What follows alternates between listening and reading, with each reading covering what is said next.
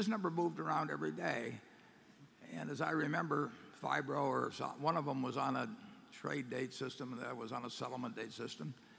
And in 10 years with Arthur Anderson as their accountant paying a lot of money in auditing fees, they just never figured out how the hell to get the thing to balance. So they just stuck a number in every day.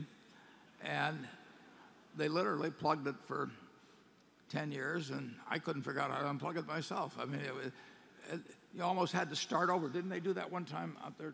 We did that. Yeah, yeah, right. We had a discrepancy when we changed accounting systems in our savings and loan, and none of the accountants could fix it. So we just let it run out. Yeah, we let the account. We just let the account run out, Yeah. and we start over again. We started over, right?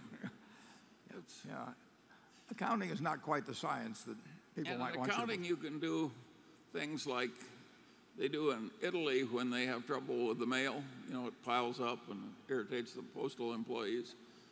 They just throw away a few carloads, and then everything flows smoothly thereafter. Folks.